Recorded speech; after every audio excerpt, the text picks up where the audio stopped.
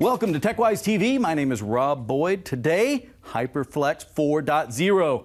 That's right, it's time to check back in with our favorite hyperconvergence platform, now hitting its stride and its fourth TechWiseTV episode. What a ride it has been from initial launch to market leadership, as proven with recognition from Forrester Wave and the Gartner Magic Quadrant. Well, Mike Zimmerman is going to join us here in the lab to show us just how easy it all gets with HyperFlex at the Edge and Intersight, Cisco's cloud-based automation and analytics platform. We also have guests from both Intel and Citrix as we dive into the how, what, and why around storage performance and what that's doing for our customers with all NVMe. But first, KD, the face of Cisco HyperFlex, for this show anyway, joins me right now in the lounge. Well, all right, KD, hey, it's so good to have you back here. We're talking HyperFlex, of course, right? Yes, we are. You're always here for HyperFlex because now it's 4.0. You guys continue to come out with new innovations. But let's set the groundwork first and just kind of, from your perspective, what is the state of the data center these days? Yeah, I think the fundamental question is, what is the data center? Oh. And the data center is where the data is. Okay. But something's changing. The data is moving, right? It's moving into the cloud, some of it. And some of it is moving into the edge location. So the data center that now needs to move to all of these locations. The data center needs to move to the edge and needs to move to the cloud. But all of these, whether it's the edge, the cloud, or the core, need to work together to deliver what our customers are looking for. Help me understand, what is important about what we're doing now with 4.0? What do you hang your hat on? Well, the first thing on 4.0 is what we're doing in the edge environments. Okay. So we've got the HyperFlex 2-node edge device for those environments. It's managed from the cloud with Intersight. And it's managed with a nifty new innovation called a Cloud Witness that allows us to have a really slim form factor 2-node appliance at the edge locations that offers the same data resiliency that you would typically get from a 3-node, a much heavier infrastructure from the other players.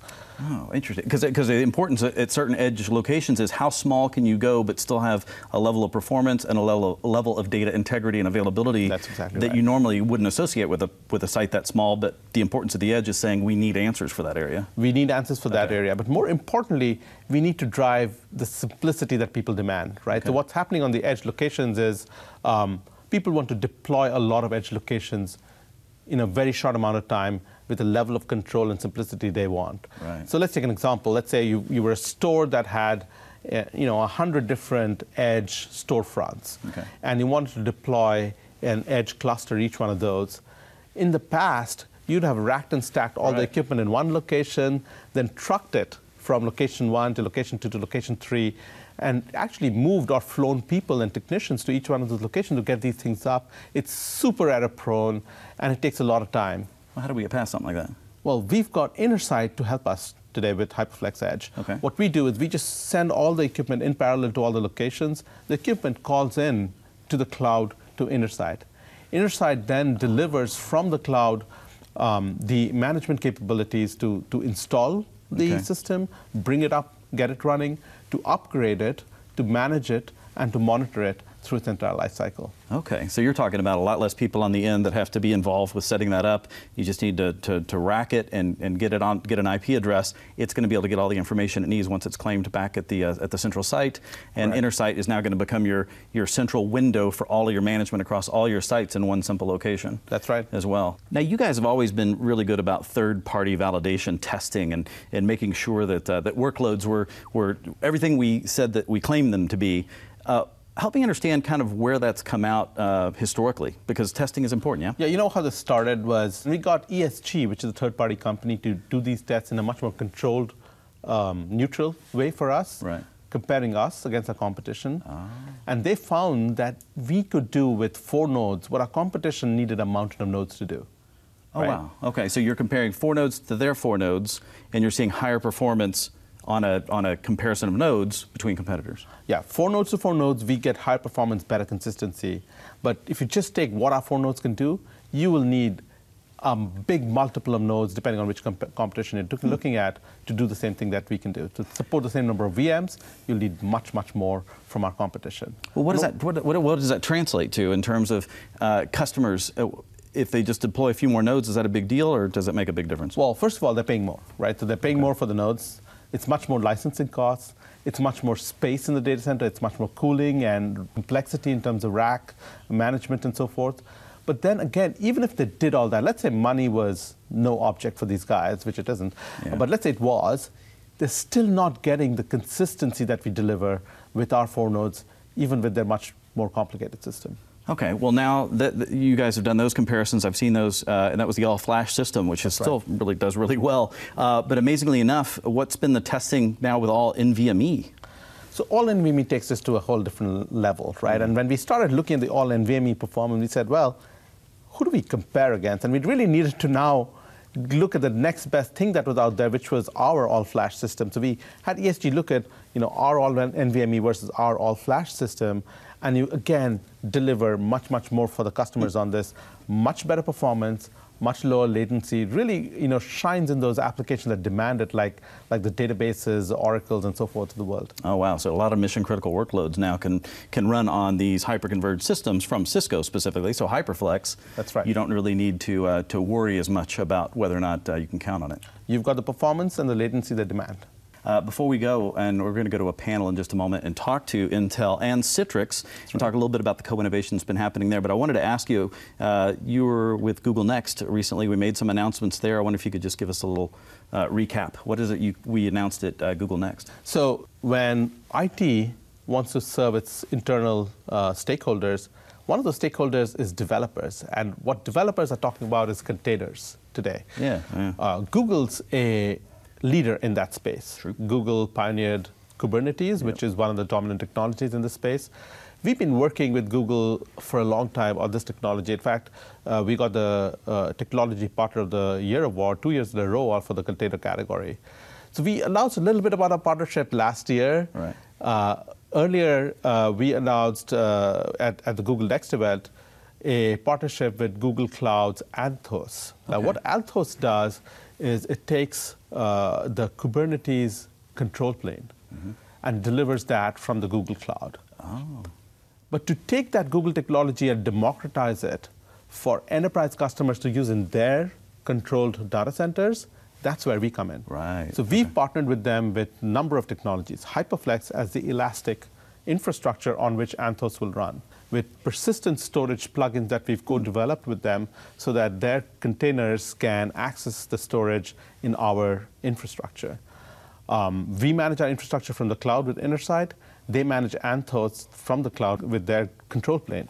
Networking is important when you're talking containers because now you've got to network at multiple different layers. You've got the physical network, you've got a container networking area, you've got this virtual network, and you've got networking at the services layer.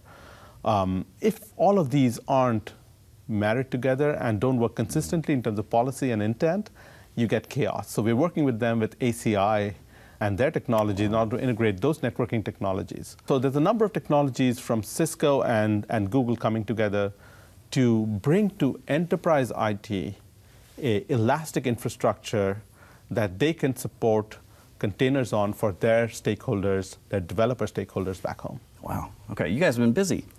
A lot of stuff happening. Thank you so much. I know we're not saying goodbye yet because in just a moment we're going to go step into the panel. We'll talk to Citrix and Intel, and after that we're going to be in the lab with Mike Zimmerman, where we actually get to see what it looks like doing this type of deployment through Intersight and get a little bit of a look at the gear. It's going to blow your mind just how easy this stuff is getting. But hold on for that. First, we go to the panel right now. All right, so we have a panel of experts, no less. Katie, of course, anytime I'm talking HyperFlex. Also, Jim from Citrix, thank you so much for joining us. John from Intel. You guys represent a lot of work that's been going on recently. Let's start from a Citrix perspective. We talk about new things with HyperFlex on this show today. You guys have been right there with us working on new services and possibilities for your customers as we work together. Can you go through a little bit of that? Yeah, at Citrix we think about the future of work, right? In fact, we think a lot about the future of work. But in particular, we talk about the digital workspace, and that's really the aggregation of multiple applications, whether it's mobile apps, SaaS apps, virtual apps, or on-prem apps, and present those together with files and data in a unified fashion for the worker. The beauty is that we can now deliver that via a Citrix Cloud service, which is really a control plane that sits in the cloud, but allows for that apps and data to be residing locally on premises, in this case on a HyperFlex environment, right? And so that provides a little bit more security level of control for the customer to be able to do that. And what we've done is establish a cloud connector between HyperFlex and Citrix Cloud Services that allows for a simplified deployment and manageability of those environments. Oh, interesting. So on the edge appliance, because it still becomes important, even in these mixed environments, something we have to be able to process at that edge. Yeah, I mean, it's a recurring theme, just like we talked about, as data moves everywhere, as work moves everywhere, data centers move everywhere. You need a control plane in the cloud, whether it's for infrastructure, which is what we do with Innersight, or whether it's for work and the Citrix ecosystem, that you need a control plane in the cloud to manage the workspace on the edge. So we need that control, we need that flexibility, we also need performance. Yes, you do. I'm thinking that's a popular word at Intel. What have you guys been doing lately for performance? It's definitely part of our DNA, and I think one of the holy grails we look at for performance is a relationship between the CPU, memory, and storage, and what we can do to open up more high bandwidth connectivity between there to get better utilization and ultimately allow you to do more with that data that you get through. So for us, Optane technology is one of the most exciting developments over the last 25 years for the memory world. And being able to take NVMe technology, now bring it to life, high-speed interconnect with the CPU, working on this spec, working on the platform engineering with Cisco, doing the optimizations with our partners at Citrix, and bringing together performance that is exponentially better than what we could have delivered with previous traditional all-flash environments. It's exciting. For anybody that doesn't understand what NVMe is there a high-level way to maybe explain what it does differently? You know, the way I would look at it is if we look at the traditional relation between memory and the CPU, it's almost like traveling on what I would call a two-lane highway versus a superhighway, as far as your ability to push information back and forth between the two in a really coherent, high-speed way.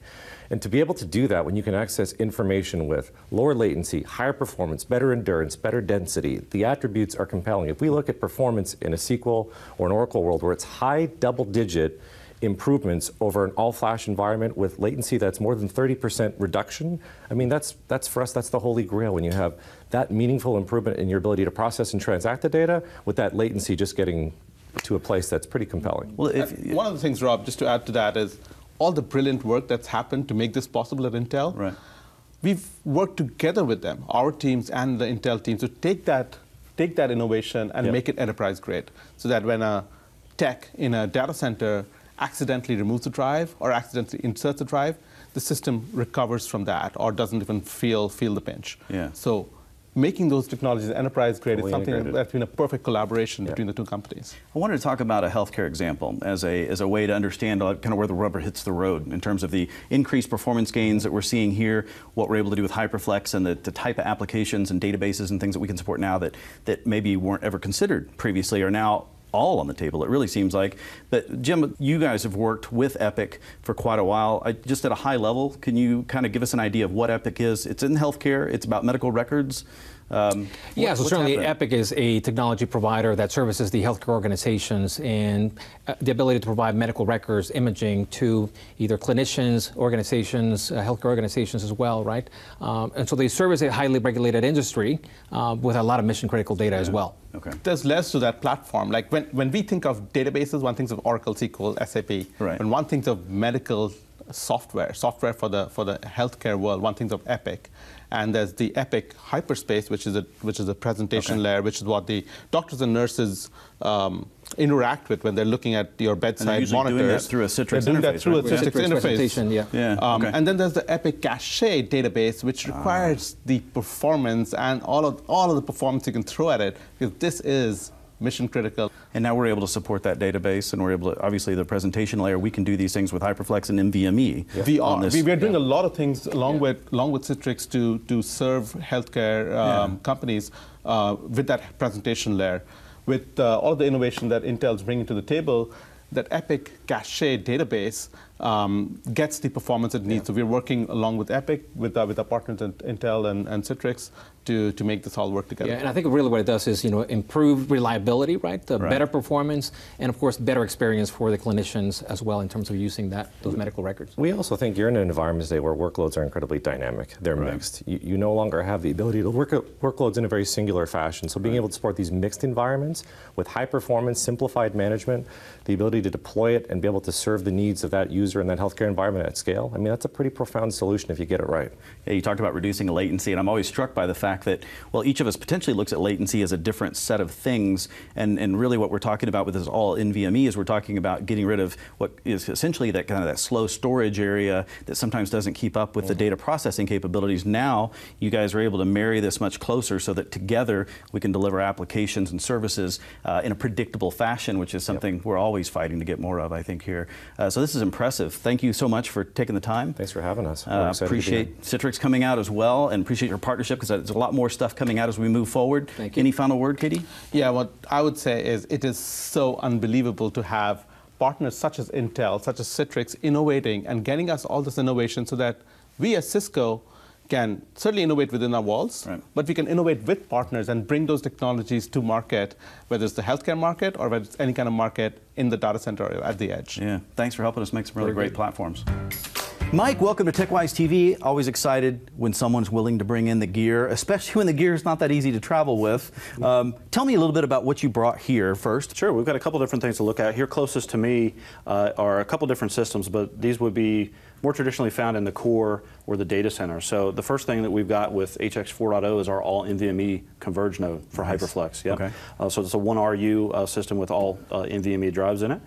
We've also got our all flash 240, which is a 2RU. Okay. And again, these are traditionally higher performance, traditionally found more in the core and data center.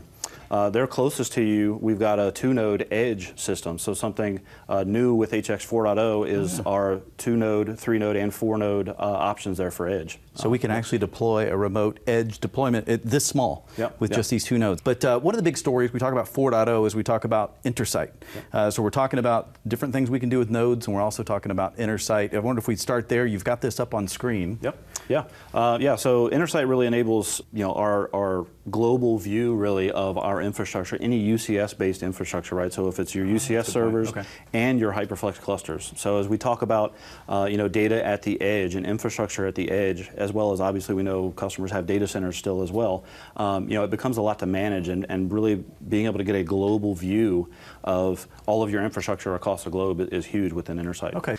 So what we're looking at here is the dashboard for InterSight. So as an admin, when I log in, I can see my customized view of the information that's really pertinent to me or my business, right? Okay. So in this case, I've got HyperFlex information up here, but don't forget, UCS is also a big part of InterSight as well. So again, that's that customized dashboard that I see when I log in. We also, just something I want to point out here is with InterSight, this is a cloud-based, run by Cisco offering, right? So it's a SaaS model. And the cool thing here is that we can add new features to InterSight really as quickly as we can develop them. So customers don't have to wait for upgrading their management systems, that type of thing. So this is how you know, as that white line pops up and you go, by the way, you've got more capabilities. That's right, that's right. You learn more by clicking here. I like that in my Meraki and some other things that I use at home. You're always on the latest version, have the latest bug fixes, that type of thing. Oh, perfect. So now what we can do, we've kind of seen our dashboard here. Let's quickly go over to our HyperFlex clusters view here. And you can see I've got 4 HyperFlex clusters running here. I've got 3 edge clusters here. Okay. So these are all 2-node HyperFlex edge systems. I've got one, just to show you kind of across the globe here, I've got one running in Atlanta, one's actually in Colorado, and one's in Sydney, Australia as well. And then our 4th one here is actually an all NVMe. So this is actually running back in our data center, actually here in San Jose. Okay, just like this one here. That's right, perfect. That's right. So what we can actually do is drill down, we've got that high level view, but let's say we want to now kind of drill down into a specific cluster. How do we do that? So we can actually pick a cluster here, just go over here to the actions here, and we'll launch HyperFlex Connect. So this is now a kind of streamlined view, and this should be very familiar to our HyperFlex customers, because this is the same kind of management platform that's now proxied through InterSight. So now we get that specific cluster view, creating things like virtual machines and clones and creating data stores, that type of thing. So very familiar, right? Where you knew you'd be, but you did not have to open any other application to get to this point. It's all from InterSight. That's right. Very nice. We just jumped to Atlanta. Okay. Yeah, we did. And the really cool thing, we've been talking about the HyperFlex 4.0 2-node edge system, right? Yes, this one here. And really, when you think about a 2-node clustered system, sometimes that can bring issues, and sometimes you have to run things, something called a witness or an arbitrator.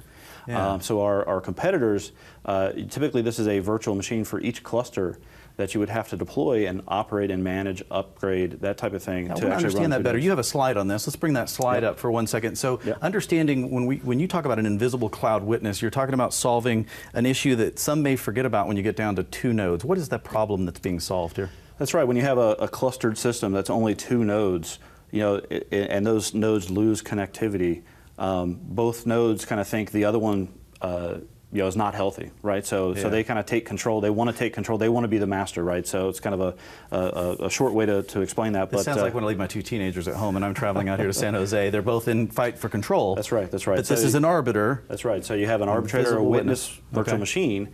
Sometimes that's as many as 1 VM per cluster. And so you can imagine running resources or resources that are required to run those virtual machines, especially at large scale, tens, hundreds, thousands of clusters. That's the same number of virtual machines. The only thing it's doing is simply resolving arguments or potential disputes between these 2 boxes, which is a big thing and an important thing to do, but you're saying we can do it in an invisible way, so in other words, light, no-touch support through Intersight? That's right. And so you see here, if it's 1 site up to, beyond 2,000 sites, it doesn't matter. This is all invisible behind the scenes from Intersight. There's no management burden for our customers. There's no cost. It's included in the base license. We do it like the cloud. We got security taken care of in there. It's a silent protocol, and I believe you had told me it does not use much in terms of resources across the WAN. That's right. So you're not going to feel it. You're not going to notice that at all. Okay. Well, let's go back over to your Intersight interface.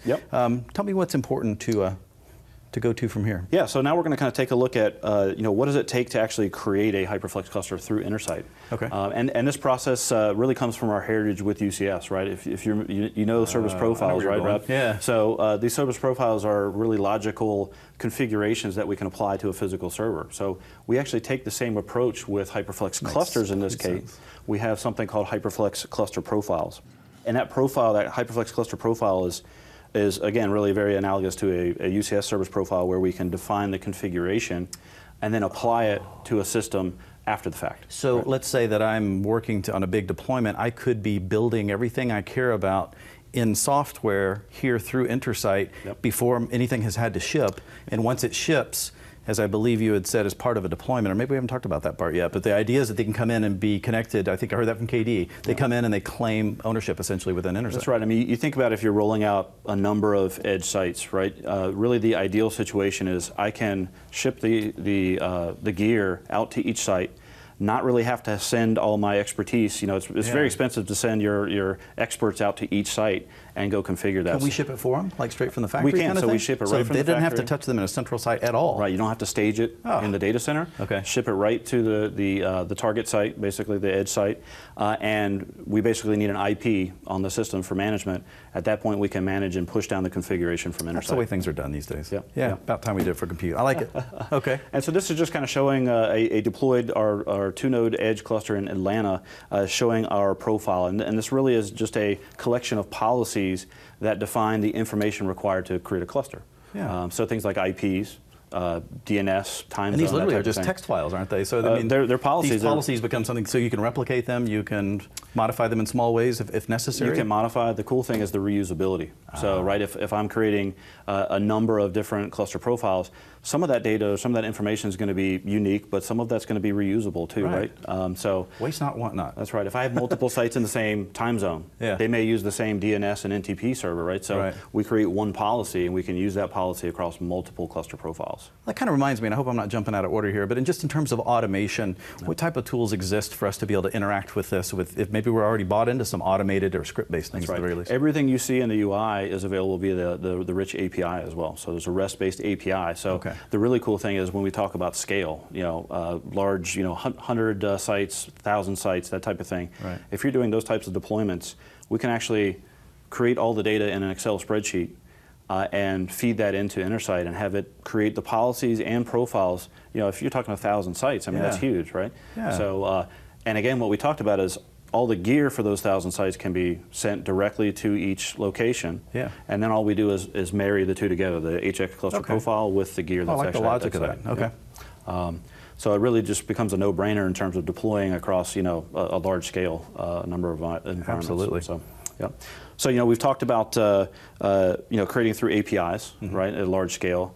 We've talked about the policies and profiles here. The other thing we can do is we can actually clone cluster profiles as well. So if we're maybe creating a few, not a large number, let's say, we can actually select a cluster profile and clone as well. Okay. Yep. So we're going to click clone.